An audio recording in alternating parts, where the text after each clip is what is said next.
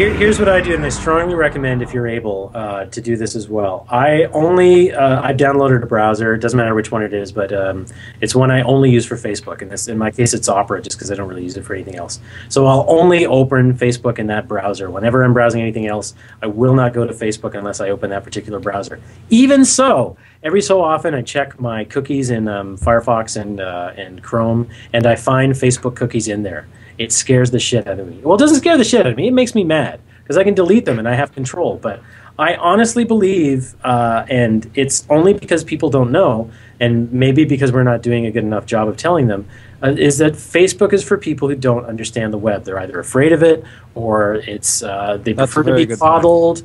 And it's a very safe, comforting place to be. Like you guys are saying, all your friends are there. It's hard to move on, but it's fucking evil. Yeah, but I think that's even a bit unfair. I agree. Like, I agree with the sentiment, but say they don't understand the web.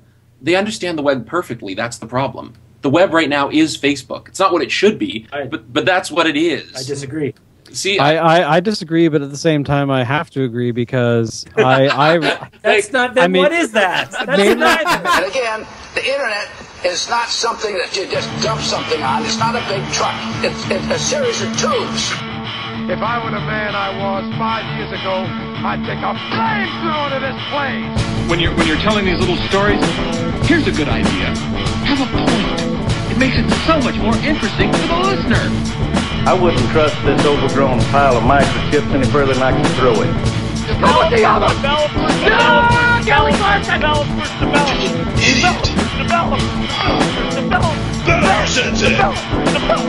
There's a force in the universe that makes things happen. And all you have to do is get in touch with it. Stop thinking.